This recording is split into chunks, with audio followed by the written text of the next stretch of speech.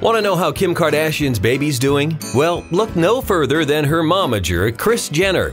The reality TV star reportedly said that Kim and her baby girl are doing great, and the baby is beautiful. Kris was apparently attending the daytime Emmys when she was able to weigh in on her new granddaughter.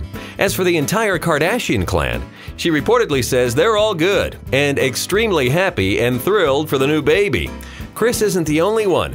Exuberant sister Khloe tweeted that she could not even begin to describe the miracle that is a part of their family, and that Kim and baby are healthy and resting. Kim's baby should get all the rest it can now, because if it decides to be as busy as the rest of the family, we're not sure when she'll get any future downtime.